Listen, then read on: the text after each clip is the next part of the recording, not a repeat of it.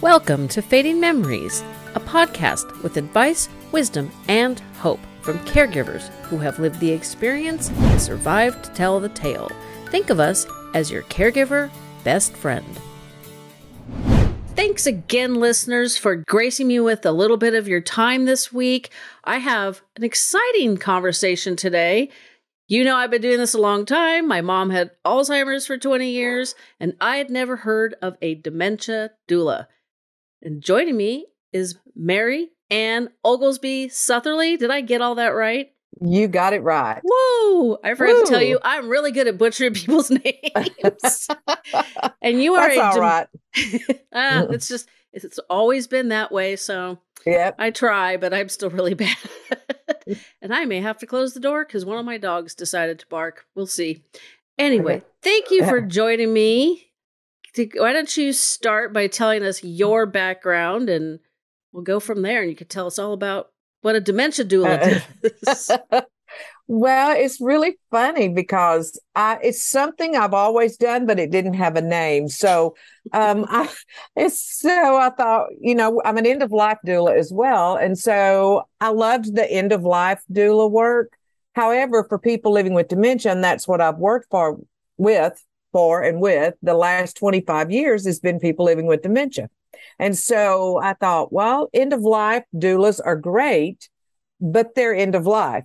They're a short time period before death. And so, but for people living with dementia, you really have to have a relationship with them many, many months before the end of life to know what they really want, or what their family even knows what they want. And so I had a podcast with Barbara Carnes, and I said something about dementia doula on there, and her face, because it was a Zoom call, her face was like, what? She wanted to say something, but she couldn't because we were doing that podcast. So when it was over, she goes, what is the dementia doula? She had never heard of it either. Now, I think there's some, like Australia might have some, England might. And it's different in the fact that as an old nurse in a family practice, that's where I was a family practice nurse years ago, I saw dementia come on the scene as not being called dementia. It was called lots of things: hardening of the arteries, psychosis, bipolar. They didn't have a name for it, but the people I saw that we took care of that were older, they just didn't act the same. So that's where the dementia came in. And that's where I got so interested, is that they just were different. And so I went to another town in Texas after then and ended up in a program similar to what I have here in Nashville. So it was a respite-based program, short-term respite for people living with dementia. And they thrived. They thrived because it was short-term. It wasn't an all-day event. Their families brought them, dropped them off, just like they do where I work at the veranda, and pick them up in a short span of time. But we have an average of 2.5 years for somebody living with dementia coming through our door, sitting at the same table with their same friends in the same room. And so it all comes very familiar to them. And so I thought, okay, end-of-life doula I get, but it's about the relationship. It's about the relationship that I have with people living with dementia, because I'm walk the walk side by side with someone living with dementia, and in fact, with the family. So when things start to get a little tough in the journey, the family say, well, what do you suggest? You know Mama better than I do. You work with the dementia mama. I live with her, but you see her differently than I do. And so I do think that a dementia doula has to see things from a different perspective. If you cannot see them as a whole person, if you can't see life from their point of view, then you're not going to make a good dementia doula, because that's where you learn those things. You weed out the things that are dementia talk and the things that are really Mary Ann talk if I had dementia. So when the end-of-life doula thing came up, someone asked me would I talk about dementia and end of life at a course that they were having. And I said, okay. So I got to thinking about it, and it just didn't. I've been in a lot of bedsides with people that pass away with dementia. And when everyone's standing at the foot of the bed, sorrowful, which is great. That's fine. I'm at the head of the bed going, goodness, look at you. Let's sing this song we've sang for the last 10 years.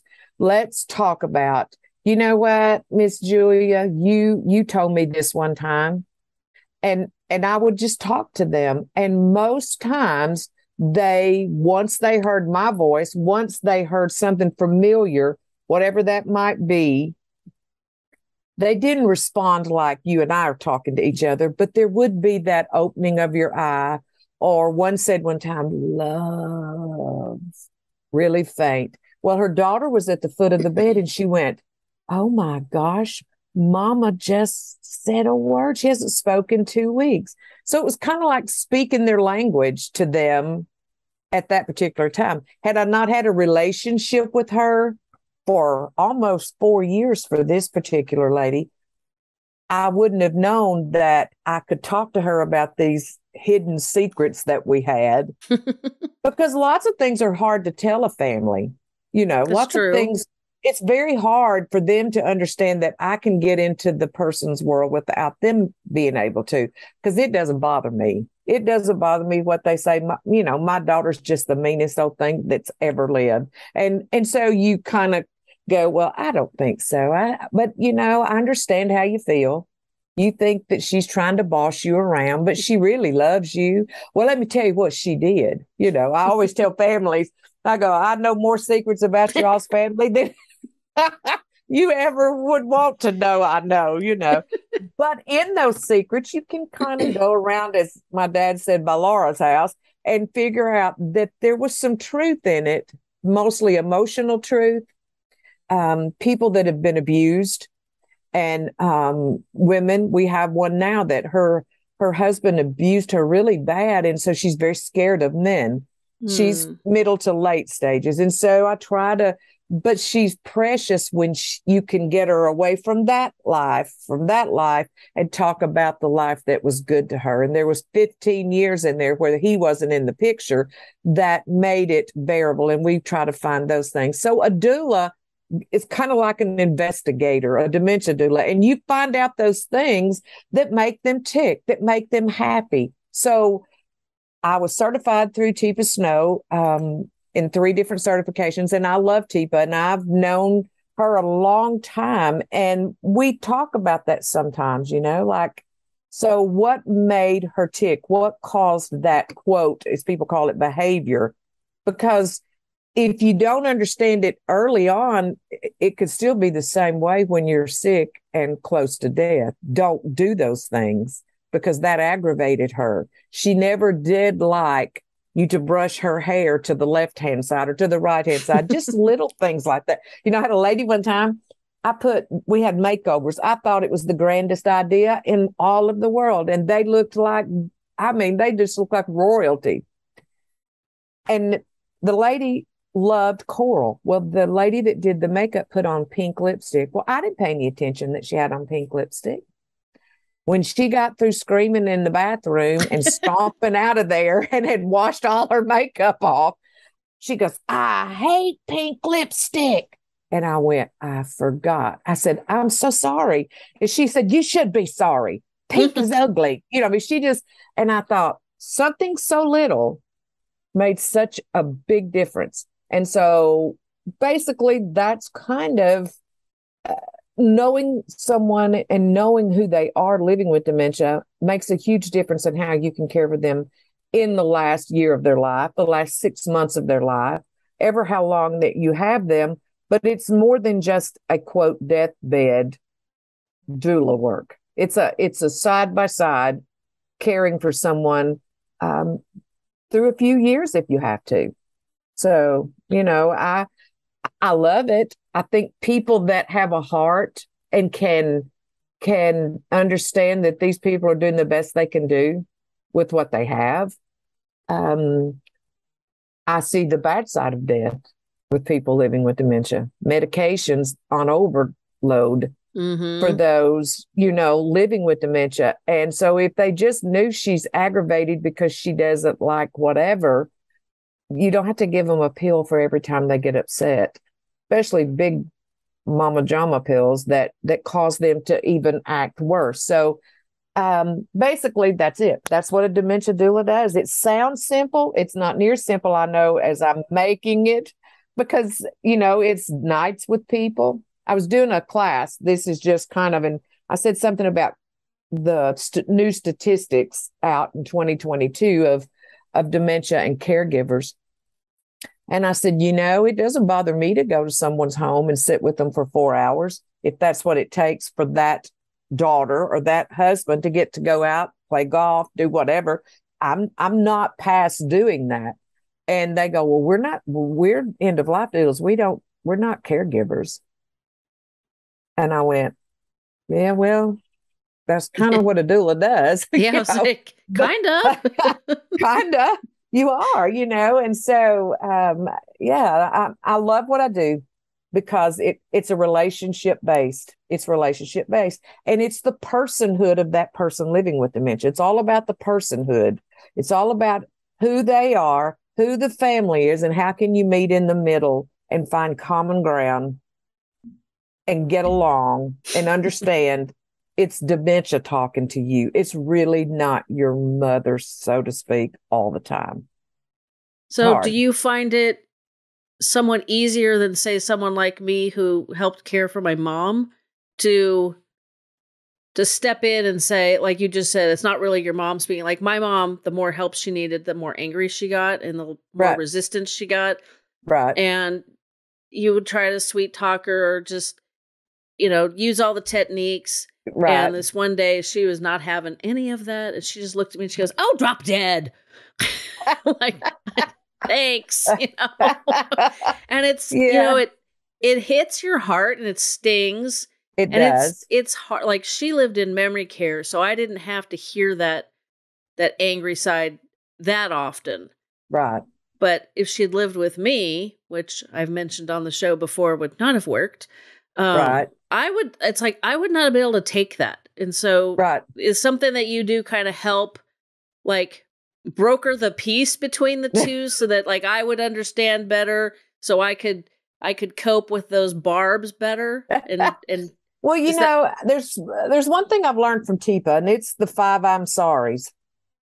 And those 5 I'm sorries are so hard to do when you are the daughter or the husband. It wears you down. But a doula could come in and say, okay, I know she's not going to do me that way, but she might a little bit. So if she said you're just a mean old thing, you're saying I'm being mean to you. And she'd say, yes, you're being mean to me. And then I would say, well, I am so sorry. I'm so sorry. And then she'd say, well, you better be. And so the more you come back, the more diffused that situation can be. Does it work every time? No. And I will tell you, I am all for people placing their loved ones if that there is no other choice. But there's thousands of families living in home in rural areas. That's just not possible. Financially, it's not possible. It's just not possible. There's not enough. It isn't. And so in Tennessee, where I live, and we're in a rural county, so to speak, there's lots of little families living out on farms that a doula could, should, and would be of great help to a family like that, just to maneuver what's the best avenue. So I think there needs to be training in it. I'm working on a training module for that relationship-based care, that care that you can give someone as you walk beside them, having the family to understand what's happening with the person with dementia. And guess what? You can't make somebody with dementia understand what's going on with the daughter. The capabilities and the cognitive ability to do that is skewed at best sometimes. However, to diffuse it and give them a pal or a buddy or someone to that they can talk to and diffuse a situation. But it is hard. It's just hard, period. I'm not saying a dementia doula will fix it all, because it won't. But it does help. It does help. And families will say to you, if you understand the disease, if you have enough knowledge about why they're doing what they're doing, and if you can say, time out, this isn't working. instead of letting it just blow up, just time out. Then I think dementia doulas are a great asset. Caregivers that are trained to understand the person. I did a podcast with Bishop Carter the other day, and he said, people see symptoms when people should see stories. That's a good statement. It's a great statement. And he said, I had to see the story with my wife. I couldn't see the symptoms. If I kept looking at the symptoms, all I could see is Alzheimer's. She had frontal temporal lobe, which was even worse. So you saw abusive behavior sometimes. And so you have to see them as they are. And you cannot see the symptoms. You have to see their story. And so if you learn their story as a dementia doula, what it was when you were 5 years old, there's a story we did at Christmas, and we asked everybody in a room that had dementia to tell us their favorite Christmas. There's something about, this lady, I loved her. And I said, tell us about your Christmas. And she said, well, and she went into this elaborate story of her daddy she lived in a 2-story house in Lebanon, Tennessee. And she lived upstairs. Her bedroom was upstairs. It was Christmas Eve. Her daddy was coming home from the war. She could not wait for him to get home. She said, I knew if I heard that train whistle. I mean, she went in great detail. We were crying. I'm telling you, it was the story made for a Hallmark movie. It was the best story. And she said, and then I heard that train. I heard that whistle, and I knew Daddy was coming. I knew how far I lived. I mean, she was just going to scratch. So Daddy come home for Christmas. There was the tree, da, da, da, da, da. So she passed away. And I asked her daughter, I said, she asked me to speak at her funeral. And I said, well, I want to tell the story about Christmas. And she said, what story? Anyway, none of it was true, except that she lived in a 2-story house and she had the right city. And it was a nice old house. And he was in the war, in World War II, but he didn't come home at Christmas. But in her mind, that story gave her peace. It was her Christmas story that made the season that otherwise would be sad, not so sad. So, I said, her story was right as rain to her. Yeah. That's sweet. And so it gave her great comfort. That's a dementia doula's investigative looking at what makes them be that way. And it doesn't matter if it's true or not true. Doesn't. If it makes them happy, we shouldn't say, no, Mama, that didn't happen like that, But in her mind, it did.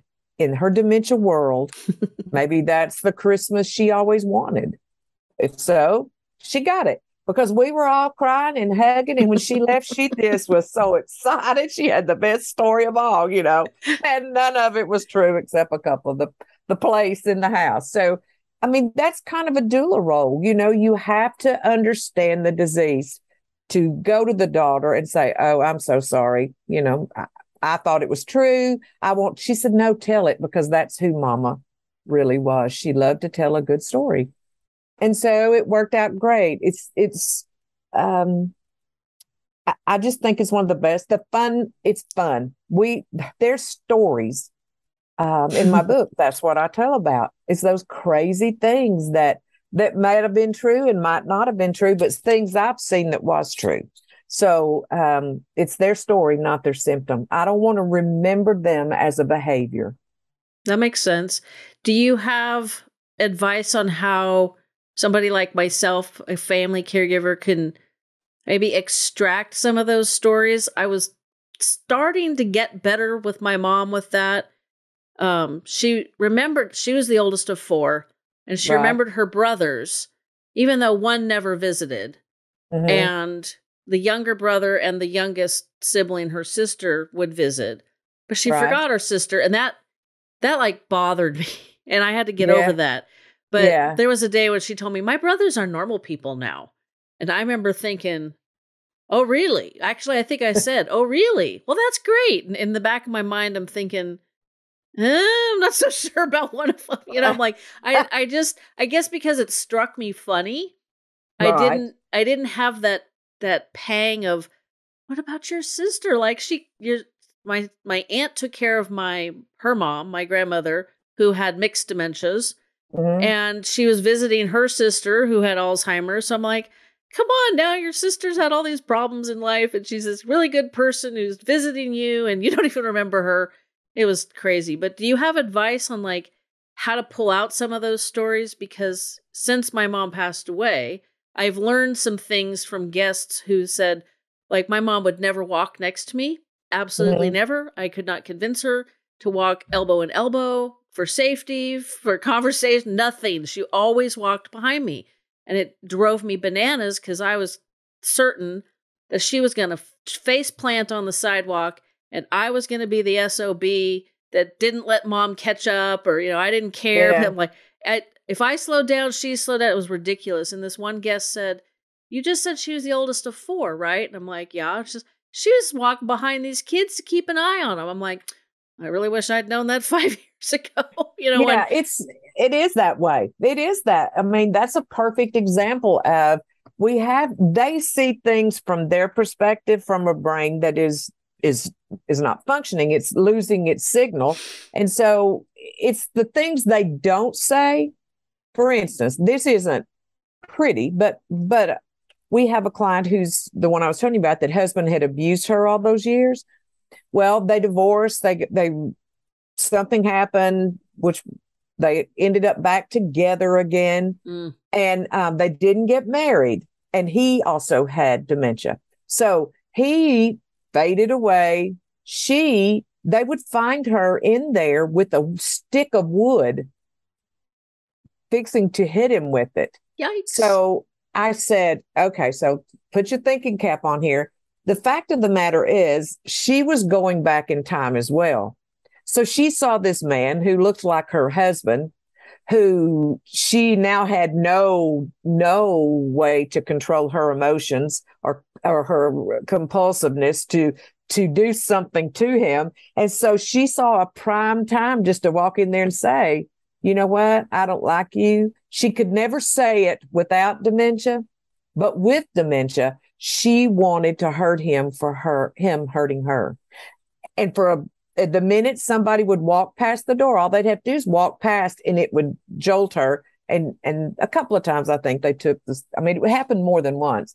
And Yikes. so I think that, you learn your lessons, but they get stuck in a period of time. I have some that are 85 years old, and I say, how old do you think I am? And they'll say 70. And then I say, well, how old are you? And they go 35, because in their mind, they are younger, way younger, because they don't remember. They go backwards in time. And so all women think they're way younger than what they are. And hey, that's who we really are, kind of. None of us like to see ourselves aging.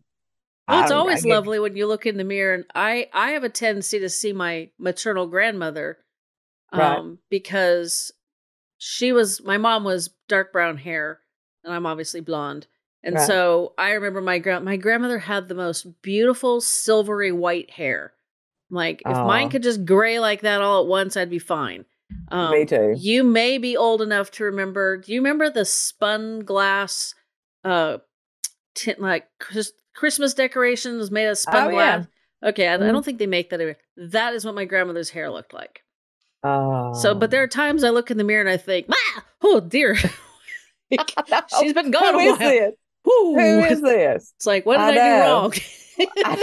I, I know. And you know what? I think those things about dementia it's the same, because I had a client one time that had a conversation we don't have mirrors anywhere except, of course, in the bathroom, because it's a building and you can't just take the mirrors down out of the bathroom. So she was having a conversation with the mirror, but the person in the mirror she spoke as well. So she was speaking as two people. She would ask the person in the mirror something, and then she would be the person in the mirror replying to herself. Well, guess what? The person in the mirror looked old to her. So she was talking to the old person, but she was truly the young person talking to the old. And I just stood there for a while and I went, holy moly, this is interesting, but so weird, because it was a full conversation in that mirror, And so, I mean, there's lots of things like that I think if we could talk to them about things, we'll pick up objects, just say, like, we had apples. And so we talked about bobbing apples. So we had a red apple and we talked about bobbing apples. And so I don't ever ask them, did you ever bob apples? But did you ever bob for an apple? But I go, wouldn't that be fun just to stick your head in a bucket of water and try to get that apple? And they go, oh, we used to do that. But if I would have said, let's talk about bobbing for apples, they might would have looked at me and went, but if you describe that activity, describe it in great detail, it might not be true, such as the Christmas story, but at least it gives them a feeling of purpose. And to me, dementia doulas can give purpose to someone that has none, because we don't allow people most of the time living with dementia to have a purpose. And that purpose is many different things, just to help me pick up the trash, help me to pass out straws, help me to find out what they did for a living. We've had bankers, attorneys, Secretary of States, we've had a whole gambit of people through our program that did many different things, but it took a while to get them there. Like if I know we have an attorney there, we'll talk about law, and so we do have one now. So I said, will you be my attorney if I have to just have one? And they go, well, I don't know. And I said, well, I'm going to tell you, I get parking tickets. And then that goes off on a story on parking tickets and how many's had a parking ticket. And then for him, I'll say, you're going to be wealthy being here at the veranda, because they all are going to have to hire you to get them out of these parking. He just laughed. Did it make sense to people with good brains? I use that word loosely sometimes, but subjective. Subjective. Yeah. Subjective. But who cares? I don't care. And I think that's kind of that. I've been at end of life with clients. I stay with them through the end of their life for the most part. And hospice will ask me, well, what do you think? And I go, you're the hospice nurse. And she goes, no. They go, but you're the dementia whisperer. Was she like this? Was she not like this? I said, I wouldn't do that. But I can tell you that she's not comfortable laying there like that because she doesn't like her hair messed up. It's simple things like that if you keep them looking the way they want to look, if they don't care, don't mess with it. If makeup never meant anything to a woman, don't try to put her into makeup. But if she did, give her the opportunity to be who she used to be, and it might trigger a memory. It's all about the personhood, who they were, the values they held. Did they like animals? Did they, all kinds of things that you just find out by a mechanical cat that sits in someone's lap and they just talk and love on that mechanical cat. And for all the world, they think it's real and will start talking to it. So you just have to find out. That's okay. But even we have one that's a little dog that barks. They love it because that little dog just barks at them. Do they really think it's not? I don't know. But I know this. It gives them great joy. And dementia is that disease that has very little joy. From the get-go, from the diagnosis, everything just goes negative. Negative. There's nothing good about it. Negative. We have to learn to make it good in some ways. And, I've sat here and my phone's laying here and there's been like three texts come through. Mom's feeling better. She'll be back. Mom, this, what's for lunch tomorrow? So you're that liaison with their families too. It's a great relationship. And I have great relationships with my families. They know if I tell them something like hospital, well, what do you think? They want to do this. And I'd say, well, the nurse in me comes out and I go, well, if it were my mother, this is what I would do. I don't say not do it. I just say, this is what I did. This is what I would not do. When it comes to medications, I'm a lot bolder. Like, no Haldol. Forget Haldol. It's their enemy. It works quick. It does what they want it to. medically, but for the person living with dementia, it's their enemy. Yeah. Just is.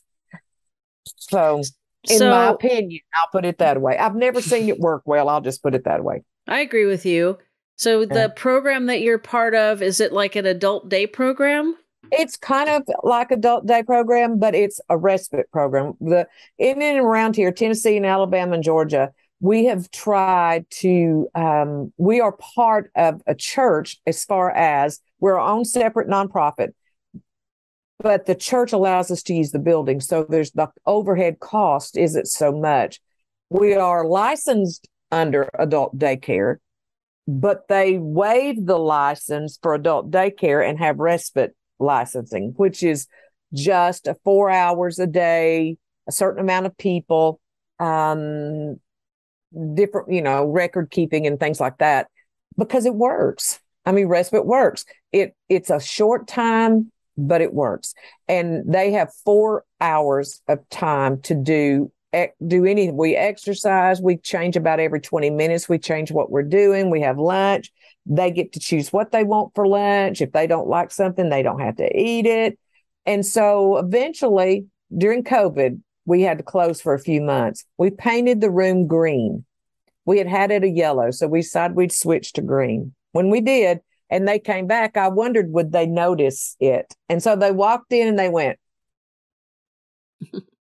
they knew it was different. Something's different. Yeah, something's different. And it was the paint. And I said, do y'all like our new green? We knew something. This is pretty. I mean, if you treat them like they're human beings and you treat them like their opinion is valid, if validation therapy is the best thing I know, because if you validate someone, that's being a good doula.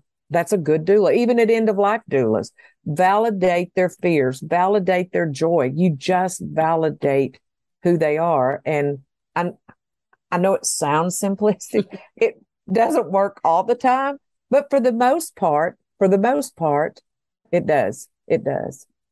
What's the best way that you would recommend a family caregiver to like learn how to do that, to validate, to find their stories? Because, you get so caught up in the day-to-day care and, I don't, I'm trying to compare raising my daughter to dealing with my mom is like, I think that you're part of the stories when you're raising a child. It's like, their first words, their first all that stuff. And Right. Obviously we don't have that, we have it in reverse with dementias because that's just the disease. But I think we need to figure out a way of changing our perspective and our focus, which I think would help ease the burden emotionally. Yes. So how do you have any good tips on how you think somebody should go that way? Might be another hour, but that's okay. That might be a while. Yeah, I know we don't have, but you know what? I think that if we see them as Bishop Carter says, if we see them as a person, I'll just say this. When someone is diagnosed with colon cancer, we do not look at that person and say, oh no. They'll say, it's so sad, colon cancer is bad, going to have surgery, and you're over it. That scar is, you can go into all kinds of great medical terms with that. But when you say dementia, it automatically throws up a big red flag, and you think, oh gosh, my life is going to be a living hell now. Bar none. They're going to do this, and this. And so, and it doesn't always work that way. And so I think we shortchange them. The whole medical community shortchanges a person living with dementia. For instance, there's a set of 3 medications that hospice uses. I love hospice. I'm not against hospice. I love hospice. A set of medications they use for people with dementia. So last week, I go to the ER with a client who's frontal temporal lobe, and I said, don't give him these 3 because it doesn't work on him. We already know it. I've had this family 2 years. These 3 do not work. And I'd be Jack Sprat if they didn't do it anyway, once your back was turned. Because, and then they wondered why he slept for a whole day. And for someone who sleeps 24 to 28 hours, who's used to going and blowing all the time, the first thing they say is, well, this is just it. When it really isn't just it. It's the medication, the wearing off. And so this is what I tell people. If you think about a brain that cannot process data, it cannot tell you what day of the week it is. It cannot tell you, I need to go to the restroom. It cannot tell you, oh, I've gone to the restroom. But we give it so many drugs that it's supposed to process the data from all that medication. It doesn't work. It can't process all that data. If it can't process left foot, right foot, right foot, how is it going to process all those chemicals? I'm a huge proponent for not so many chemicals. Let's try something different. Yeah. Like I saw a cool thing the other day. A friend of mine was in the hospital and she had this thing on her shirt. And I thought, what the heck is that? She goes, have you seen these? Because they know what I do. And they go, these are tabs that a company makes and hospitals are using them. And you pull that tab and it was a little piece of gauze that was soaked in lavender. Ah, and you lavender. stick it on the pillow or you stick it on their gown. So when they lean over at night, they're smelling that oil, that essential oil. You can put it wherever, right here. So we all walk around with those on us. People think that we got a price tag on us, but we're not for sale, but it works. I've sent them home and they're on a rollout thing and you can tear them off. And you can I give some support group to the families, like to the caregivers. I'll say, here, put this on your pillow, put this on your gown. See, walk around in the daytime and just smell it. It'll calm you. And lavender is really good. Lavender works well, but we got to try it. I mean, it isn't Seroquel, but if it doesn't work, it doesn't leave you in the state Seroquel leaves you in either. That's and you're true. not going to fall. And you're not going to fall from it. It just won't work. But for people that I've given it to, they love it. And then just you and I, just to calm down. I mean, at the end of the day, I'm about stressed out sometimes. And so I'll just sit there and put it right there. I'll just hold it and smell it. It's great. It's great. And a hospital company is the one that makes them. So I'll send you the name of it because I can't think of to save my soul now. But they have all kinds. They have some that's real light smelling, help you think clearer, so anyway, but we try anything.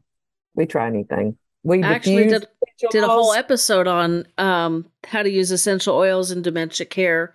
And I have lavender spray that we use in, like, not on the pillows, but I spray it near the pillows when we go to bed. And it's like, it smells so good. And it kind of, I think, triggers your mind. It's like, oh, it's bedtime. Because we're smelling this, bedtime, because that's when we use it. So it's just like, it's almost like muscle memory. Now we're going to take a quick break for an ad. These ads help me continue to bring the show to you for free. When I learned that despite eating as healthy as possible, we can still have undernourished brains, I was frustrated. I also live in a farming community, so I'm aware that our food isn't grown as well as we need. Learning about neuroreserves, Relevate, and how it's formulated to fix this problem convinced me to give them a try. Now I know many of you are skeptical, as was I. However, I know it's working because of one simple change. My sweet tooth is gone. I didn't expect that, and it's not something other users have commented on, but here's some truth. My brain always wanted something sweet. Now, fruit usually did the trick, but not always. One bad night's sleep would fire up my sugar cravings so much they were almost impossible to ignore. You ever have your brain screaming for a donut? Well, for me, those days are gone. It's been about 6 months since I started taking the supplement, and I have no regrets. I believe in my results so much that I'm passing on my 15% discount to you. Try it for 2 or 3 months and see if you have a miraculous sweet tooth cure, or maybe just better focus and clarity. It's definitely worth a try. Now back to our conversation. It is, and I think if people would try things holistically, I mean, I'm not Miss Holistic. I don't have a banner over my head, but this other hasn't worked well So it's worth a try. Anything is worth a try holistically to see. But, and I did a rollerball of some essential oils. And so I just tell the ladies, I go, oh, smell this new cologne. And I'll rub it around the back of their neck, up the back of their spine, And I said, can I just put some of that there so it's not on their arms and they won't? And they just would calm down. They just would. And so does it happen every time? No. But for the most part, I'll take a little calm better than no calm. Yeah. And when you have 15 people with dementia in one room, you're going, okay, we've got to keep things as calm as we can. But the doula part of it is 15 people can sit in a room if you know them well and all have a grand time from beginning to near end stage, some on hospice. They still can play shuffleboard. They can still play cornhole. They can still play horseshoes. They can still do those things they always did. It's just viewed from a different perspective. Who cares if it doesn't go around or in the hole? Yeah. We say, if you get it on the board, it's 5 points. If you get it in the hole, it's 3 points. So if they get more points if it hits the top of the board, which is what most of them are going to do. So they don't think they're a failure. They've won. Everybody likes to win, even those people living with dementia. So that's kind of, again, dementia doula, knowing the person, a relationship with them, a relationship with the family. You're in the middle and you're walking side by side with them, trying to figure out this journey that no one asked for. The person with dementia didn't ask for it, nor did the family ask for it. That is true.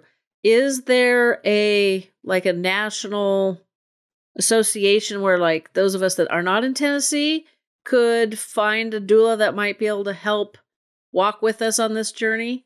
The doulas that I'll give this number because this is the longest. I'll have to look this up for you. I know it sounds like crazy, but I never say it right. And so I want to get this one right. I'm going to teach a course. It's called International Doula Life Movement.com.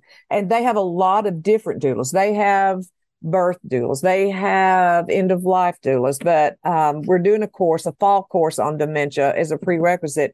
And then there is, Inelda, Inelda. I think they might have one. I'm working on one. I'm going to do it privately, but I'll also be doing it on this one. And I think for caregivers, CNAs, they're never given enough education to figure out what the heck they have to do. And in the community setting, they're just there to do menial tasks. And if they would allow them to become a dementia doula and have some authority as far as, I know this person, I know how to get her to do this. Miss Jones will respond to me if I do this. But it's very time-oriented task that gets the job done. These doula tasks are going to have to be relationship-based. And so I just think it'll work. I know it's worked. I've done it 20 years. I know that it works. And I know we're getting close on the end. There was a lady who would not come in the program in Texas that I worked in. She just did not want to get out of the car. She didn't like her caregiver, but she loved her. It was this love-hate relationship. But she loved old movies. She loved Gone with the Wind. And so I couldn't get her out of the car one day. And I said, Scarlett, come on, Scarlett, get out of this car. She goes, shut up, Melanie. She went right into the mode of the movie. And I said, now, you've hurt my feelings, Scarlett. Rhett's in that building. We've got to go see Rhett. He's waiting on you. Melanie, shut up. And I said, please, Scarlett. And then I got real Southern with it. And she goes, all right, if Rhett's not in there. But by the time we got out of the car and walked up and got in, I said, well, let me go see if I can find Rhett. She went and got her something and she was fine. Fast forward, she passed away. I go into the funeral home. I'm at the back of the funeral home. The family's at the front. And her daughter looks up to me and says, oh, my goodness, Melanie, Scarlett's gone home. That is a doula relationship with that family. the daughter got it. She knew if she talked to her like she was Scarlett or some other movie, she loved all movies, then you could reach her because she was an avid movie. She could recite all kinds of things. But to say that was like saying, job well done, job well done. Scarlett's gone home. Melanie's getting recognition, but it has nothing to do with me. It has to do with it worked for her. Scarlett had gone. And so that's kind of that doula relationship type thing. You can get through a lot of things if you know who they are, if you know who, and you respect them and you love them and you care about them. And that's the doula can do that and not be a threat. Where you, the daughter, could not do that. You were that daughter bossing her around, telling her what to do. And by the way, that's a whole thing too. I'm your mama. Who do you think you are bossing me around? I changed your diaper. So I just think that it works. I know it has for me. I know it has for everyone that's worked for me. I think it'll work. I agree. My mom thought I was her best friend, so I didn't get the resistance of who the hell do you think you are trying to tell me what to do. But there was this formality kind of barrier because, there's certain things you might do with your daughter that you aren't going to do with your best friend. Exactly. She didn't like to hold hands. She didn't like all that touchy-feely stuff because that's not how we are with our friends. Right. So that was hard because, they always say, well, rub their hands or do this. I'm like, no, because my mom was not going to accept that from her friend. And you know what? Then that's where we get into trouble is that's not who your mother was. So roll on with it and say, who cares?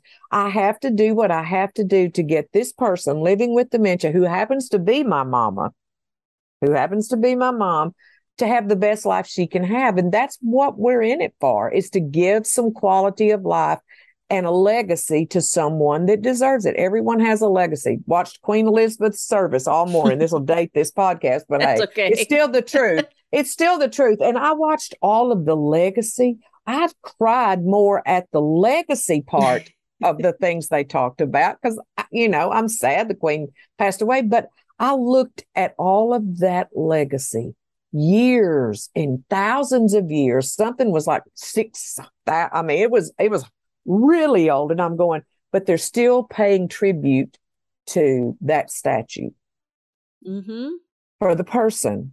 And so I just think it's a legacy. It's a legacy, writing of a person's legacy, which is huge to me.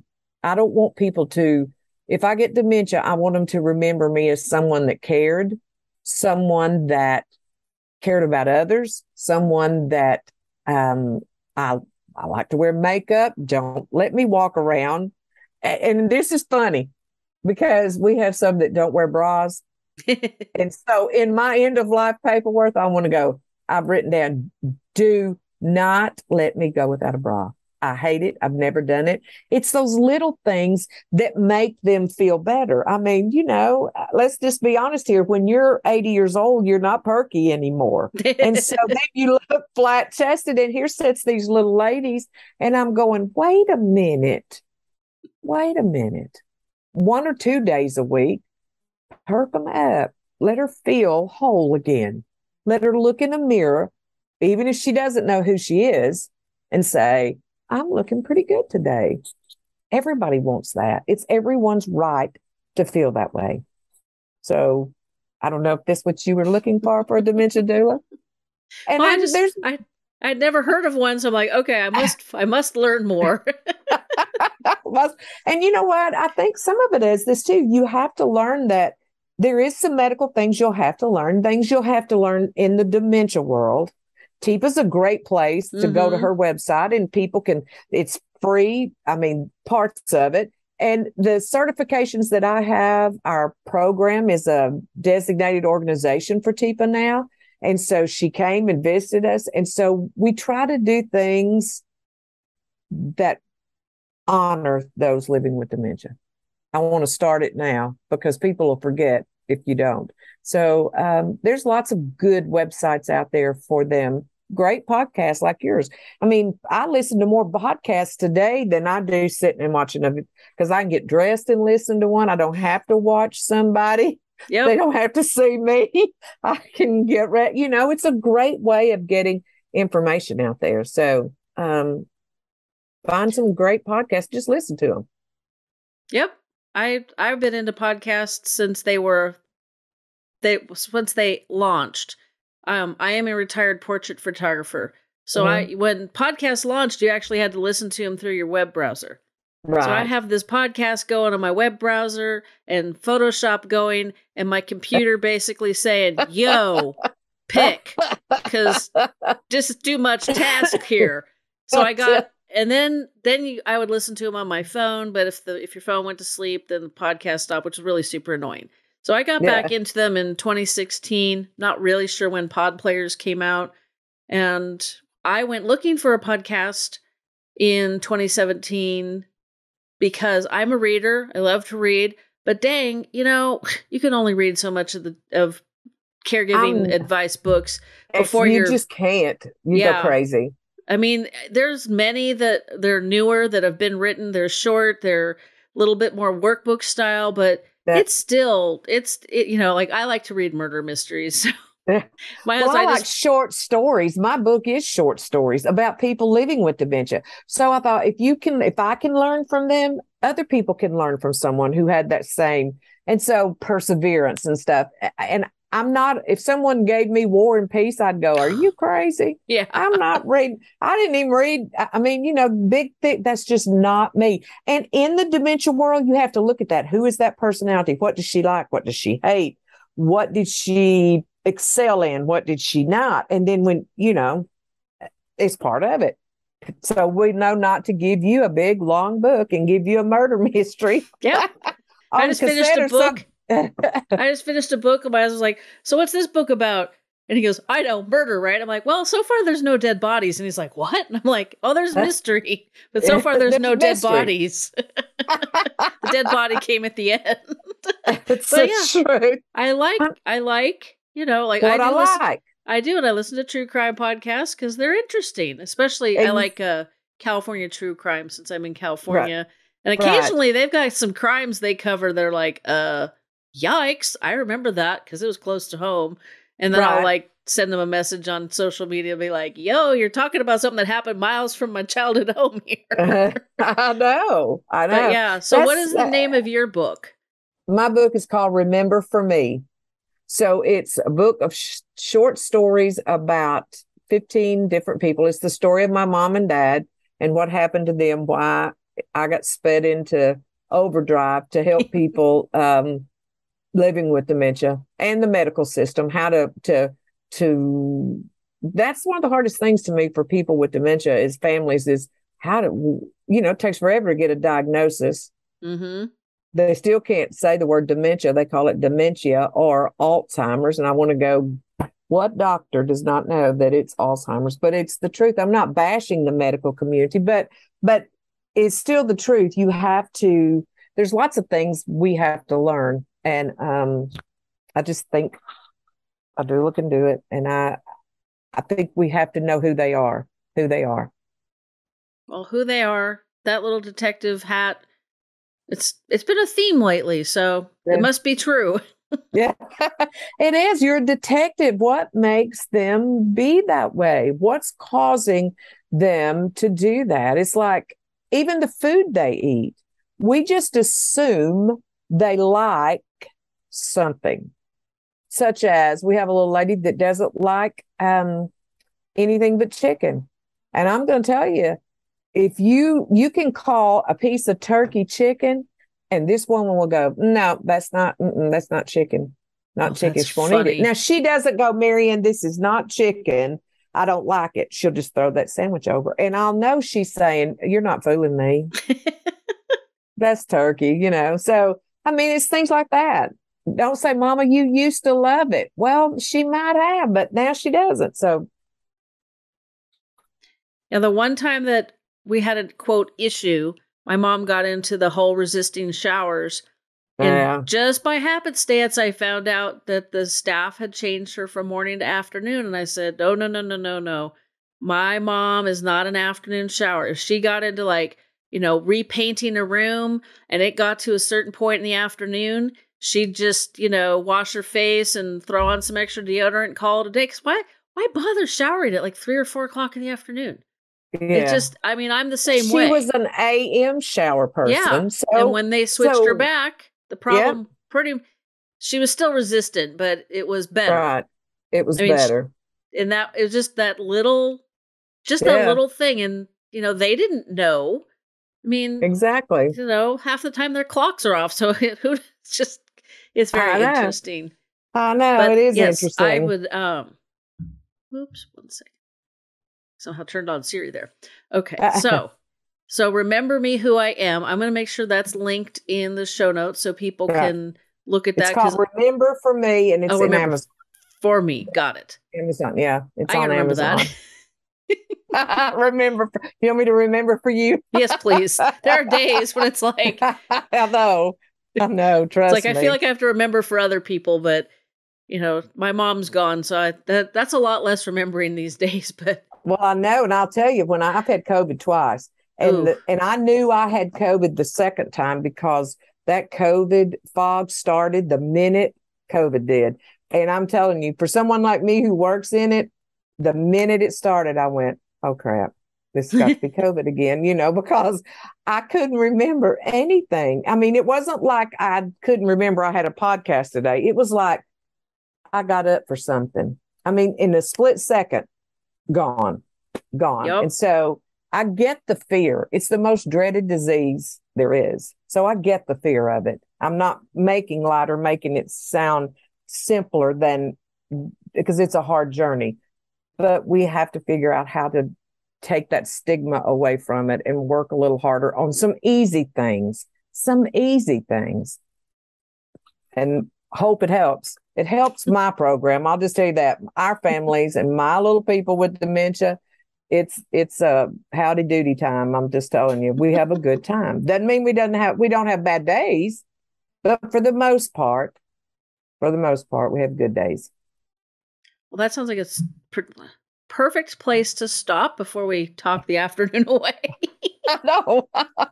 And I appreciate this. I sent Marianne an email at random, I found out about you from so-and-so because it's so-and-so.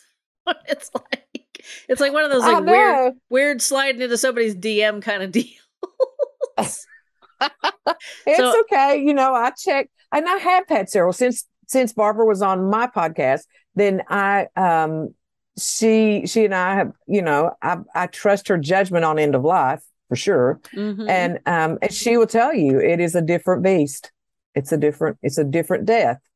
You throw out all of the EOLDs, the end of life theories, and you start with the dementia theory is different. And so I said, well, I'm glad you think so. So how about this dementia doula thing? And she, that's really how it started. So not really, but the name of it and things like that. So. And then what's the name of your podcast as well? It's called Aging, Angst, and Hallelujahs. And we camp out on angst a whole bunch. Yeah. Life is angst. Well, I'll make sure that the book and your website are all linked in the show notes so people can find you. And if they have more questions about a dementia doula, how to become one, how to find one, they can ask you. Thank you so much for joining me. Thank you. You're welcome. Fading Memories is also available wherever you get your podcasts.